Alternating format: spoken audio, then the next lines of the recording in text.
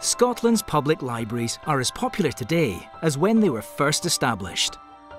With 40 million visits each year, public libraries are the most popular civic resource that local government offers.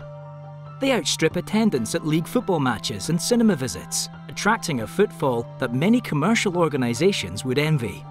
For every £1 of public money invested in libraries, they deliver up to £8 worth of benefit to the community, making them exceptionally good value for money too.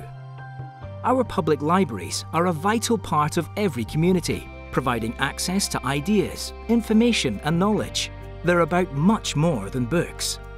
They empower and inspire people and communities, and they make a huge contribution to Scotland's economic and skills development, education, culture and heritage. They offer a range of modern and much needed services. Downloadable e-books and e-magazines and online databases complement book lending. Book clubs and reading sessions strengthen reading, literacy and learning. Everyone has access to digital information through free internet access, public workstations and online resources. Libraries help improve the economic well-being of communities by hosting jobs clubs, small business hubs and welfare support and guidance. Working in partnership with other organisations and voluntary services, libraries offer a safe and trusted setting for support groups and community interest groups.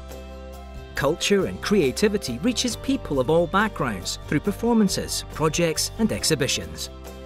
Scotland's libraries are well loved, trusted and valued places, contributing to all aspects of life.